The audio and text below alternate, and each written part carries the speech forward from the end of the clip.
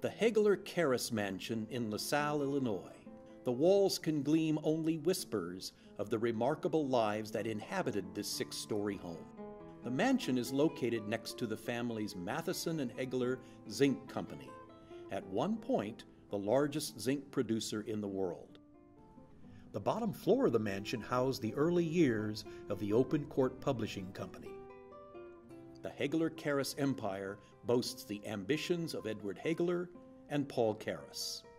Perhaps little known, yet still remarkable, is the life of Mary Hegeler Carus, wife, mother of 6, board member, eventual president of the Zinc Company.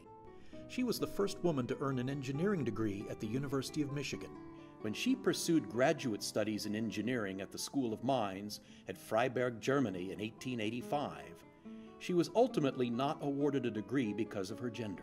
Nevertheless, Mary's devotion and ambition to pursue a career in engineering she did not regret.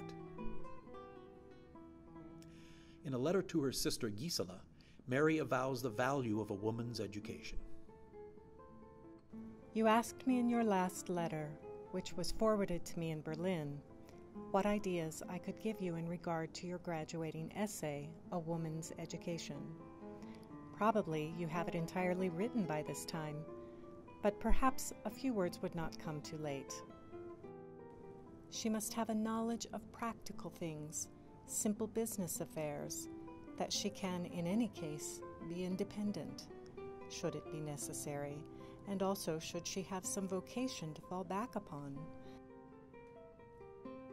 But there she should remember that whatever she does must be well done, thoroughly done, and that is one of the principal things to be sought after in her education, that her time, her ideas, her accomplishments, her knowledge be principally in one direction, so as not to be splintered and incomplete.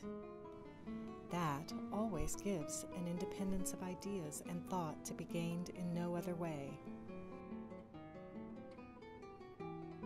Mary Hegeler was wed to Paul Carus in 1888. They raised 6 children. Not only was Mary a well-educated and loving mother, she ran the M&H Zinc Company after her father's retirement, presided over the Open Court after her husband's death, and led philanthropic projects for the American war effort of World War I. But she should not forget a woman's greatest happiness is in her home, her family, and seek to develop herself as perfectly as possible for that, keep herself in robust health, and be able to bear what she may be called upon, keep her hands skillful and busy without spending her time upon trifles.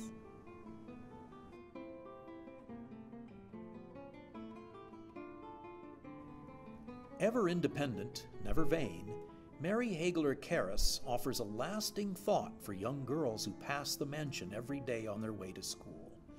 Whatever she does must be well done, thoroughly done.